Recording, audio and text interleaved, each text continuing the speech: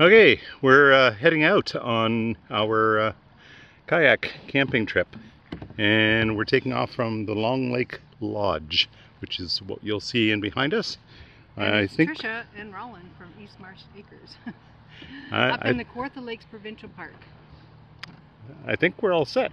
Yep. We've got everything we need, and we've got a paddle across the lake, and then we've got a short portage to another lake, and then our camping site is just around the corner, apparently, from the portage. Anyways, and we're trying to beat a storm that's coming, so we better be off. Right, talk to you soon. Bye. Okay, first stop. So there's the Long Lake Lodge way off in the distance, down that direction, and we're heading that way. There are a number of cottages along the route here, not a large number, and most of them seem to be relatively empty at this point. And it's the middle of the week. It's not a holiday or anything, so sorry about that. Water dropping right in the middle of your lens. And yeah, things are going well, relatively well. Trisha's over there somewhere.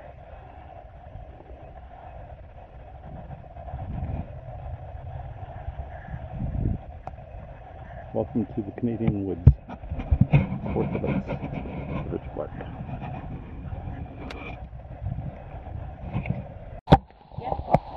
I went online to see if their site was available last night because we could get here early. Right. But it said it was booked, so I wonder if somebody booked the site and then saw the forecast and decided not to come. Hello, it's Roland from East Marsh Acres, and just wanted to give you a quick update. So we're here at a camping site.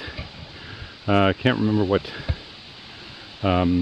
lake this is on, but there's our tent and our drying line in behind, and here's the main campsite itself.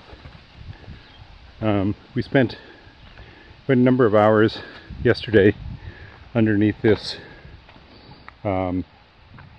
Eureka no bug zone tent because it was raining cats and dogs. So yesterday we ended up with quite a bit of rain and not being able to actually do an awful lot because we were getting very wet. Had a reasonably good night to sleep last night, and there goes Diana and Tim over there. I don't know if you can see them. Just barely, maybe. And Tricia and I are getting ready to go down on the lake this afternoon. We'll bring you along so that you can see a little bit of what's going on. Here's our camp table, dining table, playing table, etc. Our water setup, so that we're filtering our own water and being able to actually produce our own. So we're just going to go exploring a little bit and see where that takes us this afternoon. We'll let you know of what's happening. Talk to you soon. So here's the campsite from the water.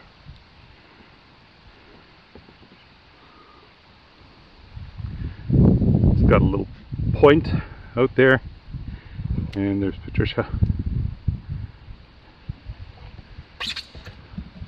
Don't know exactly where we're headed. Somewhere out there.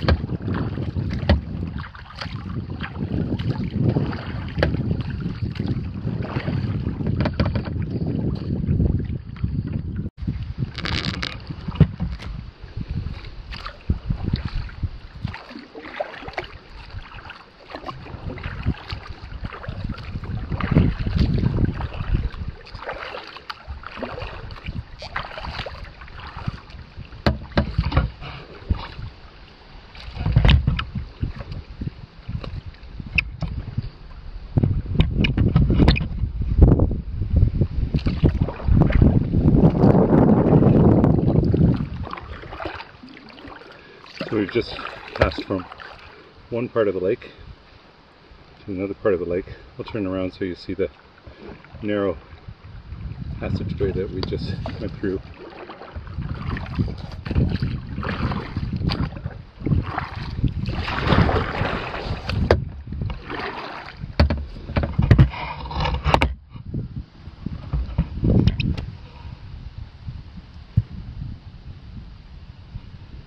There's some water lilies. And some more lake and rocks and trees. There's a shallow area over there.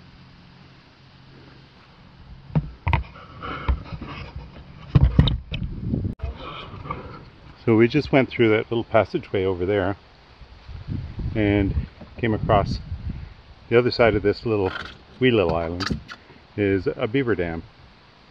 Maybe I can get around the corner.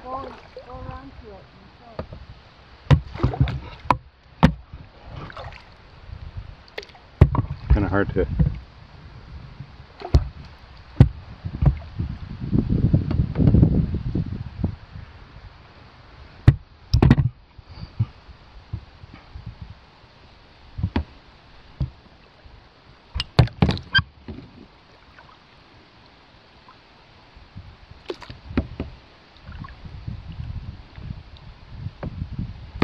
experience. It's kind of a weird spot for a beaver dam or a beaver lodge. It looks more like a beaver lodge than it's not a dam, really.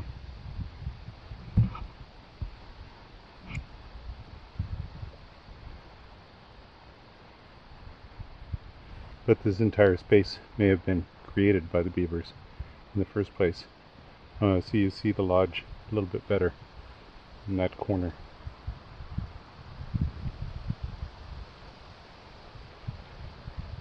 And some logs that were not used that are still floating on top here.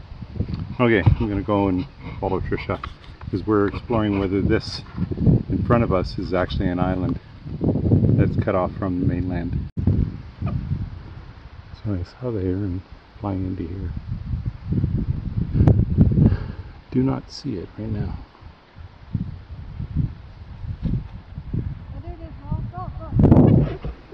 There, great blue.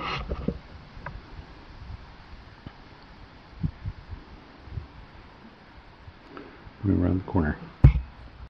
There's a big piece of granite sticking up out of the water.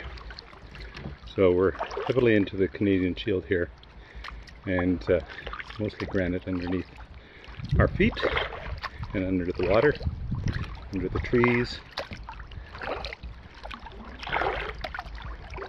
We're noticing that there are a number of cottages around the area. So this little island that we've just been going around, one to our left, has probably about 4 cottages on it, from what we can tell. There's Patricia's technique as she's gliding.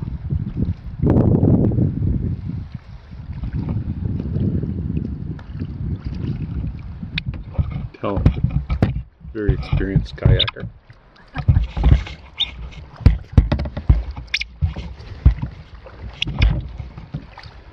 We've had these kayaks. Trisha has had yours, what, 5 years or so?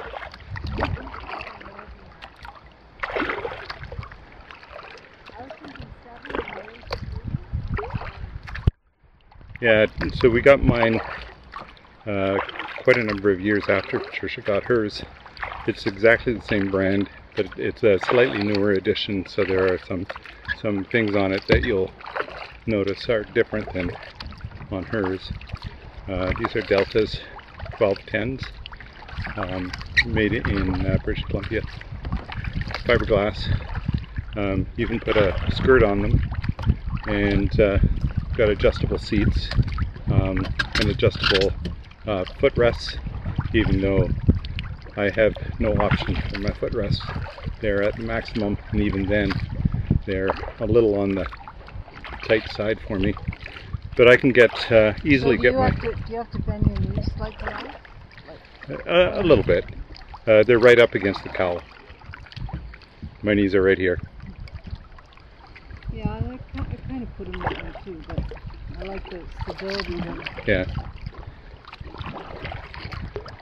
There's another campsite over there to the left on the mainland around the end of this island here. We're heading back towards our campsite, and so we'll pick up the story again when we.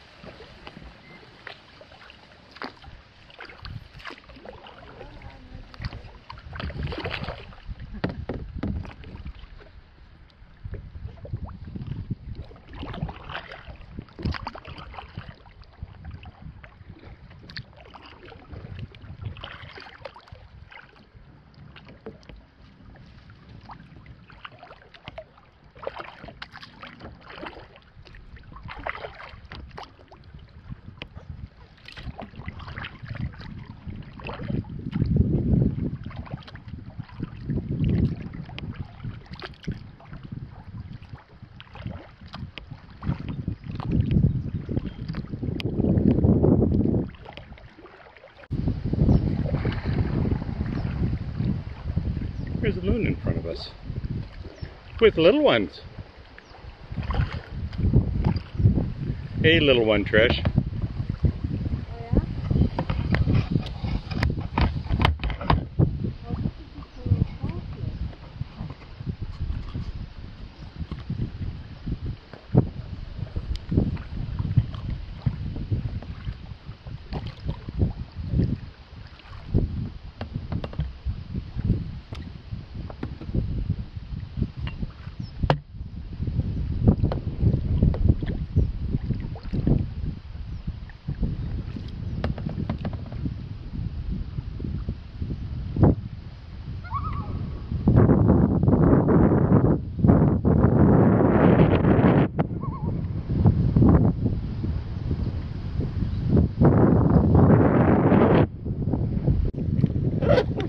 So there's our campsite right in front of us, Trish.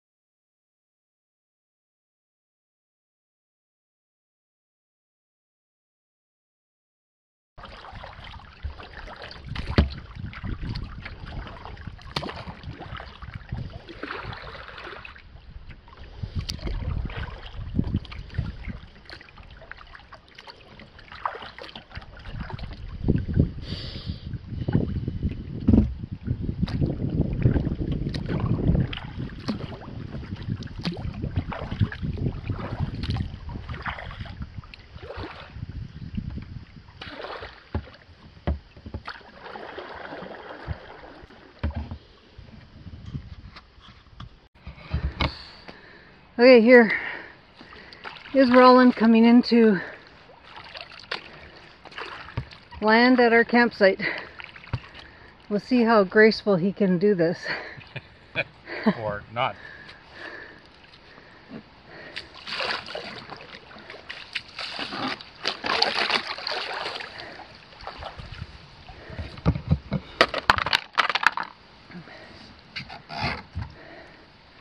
He is really scrunched in there.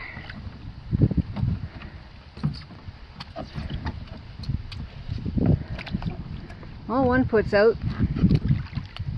Get the body up. The shoes do not help. Oh, they're a little stickier than the wet shoes, right? Yep. So our technique is we stand on either side of the kayak. Except that this foot is too far forward. And then we pull the kayak through our legs. And there we go. So that's what we've adapted to our strengths and weaknesses. Rather than tipping over sideways. Yeah.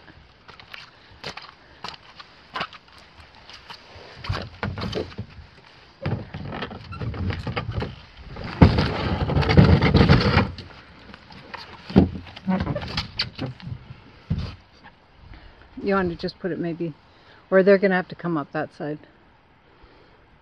Yeah. Or put yours alongside there. I'll pull it over here. Okay, next morning we're leaving the campsite. We were packed up. Can't tell because everything's in the kayaks. We're heading over there where there's a short portage, 400 meters or something along those lines, up and then down into the next lake. We'll let you see what the portage is like because it's a little bit of maneuvering.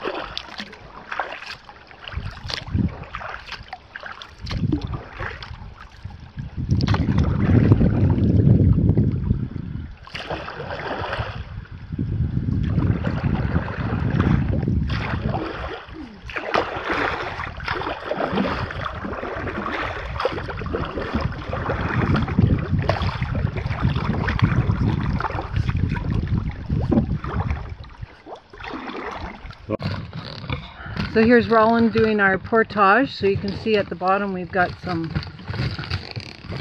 wheels. So I'm going to be following behind to push up the hill a bit. It's quite rocky.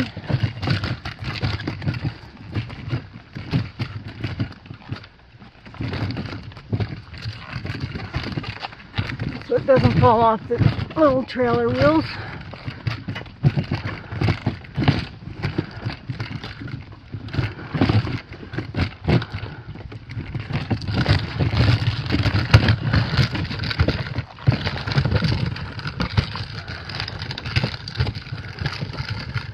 Oh, that was one hill.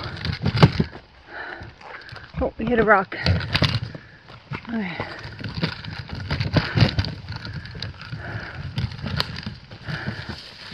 Now it's doing the doggy. And we need a break.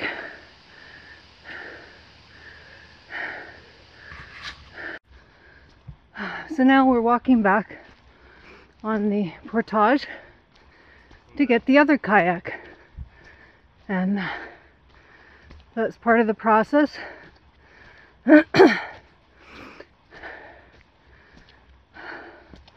Breathing hard as the exertion. Roland more than me because he's lifting and pulling the kayak all the way pretty much. And I'm just stabilizing. But anyways, here we go to get the another one.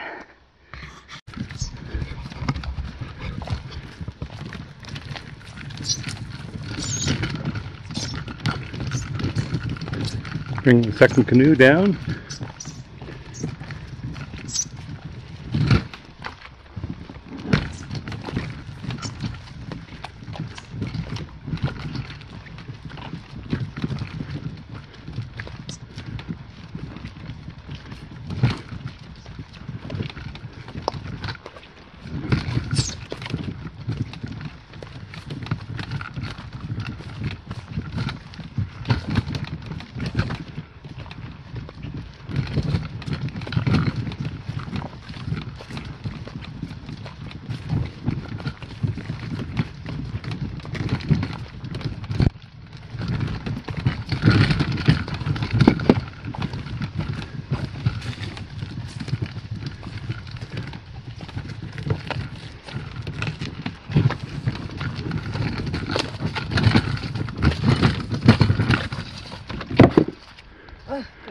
You want to? My shoe.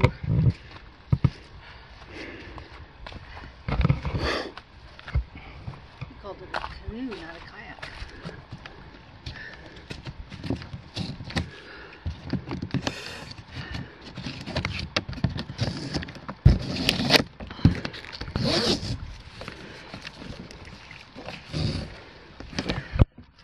Can you, did you record this? I'm taking it. It's on. Oh, I can't see.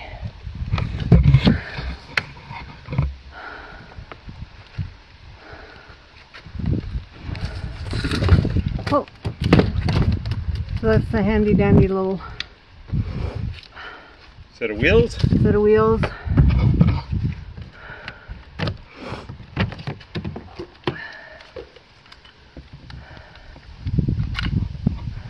Cotter pin. And each Take the wheel tire. off. Cotter pin back on. Yeah, you don't want to lose those.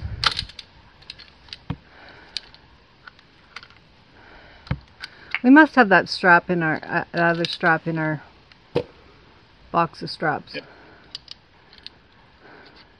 For whatever reason. At home.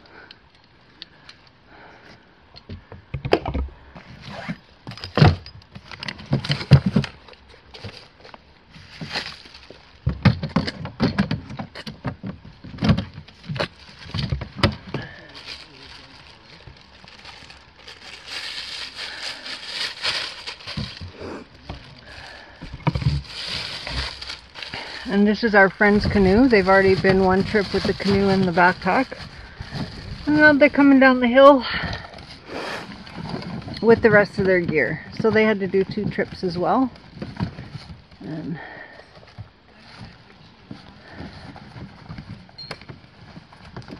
hello.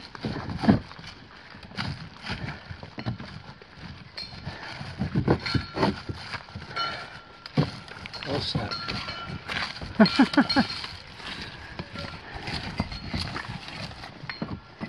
Hey Diana. Hi. These are beautiful kayaks.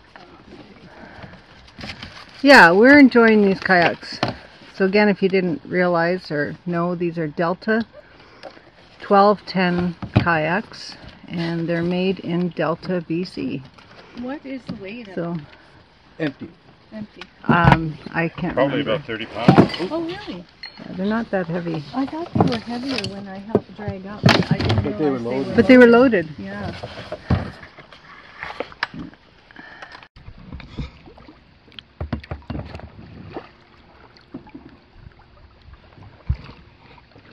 Okay, heading down Long Lake. So we're somewhere towards the southern end of Long Lake. And what do we see in the water? A loon. Don't know how close I can get before it dives.